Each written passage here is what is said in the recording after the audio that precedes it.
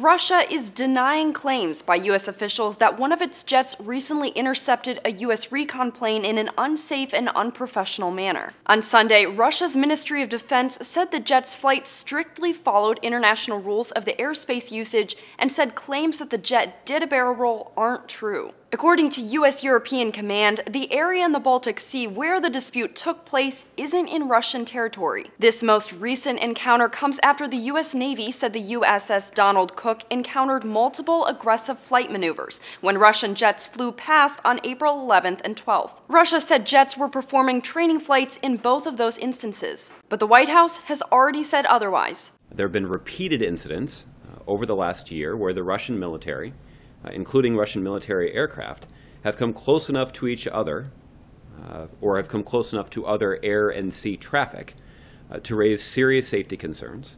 For Newsy, I'm Melissa Prax.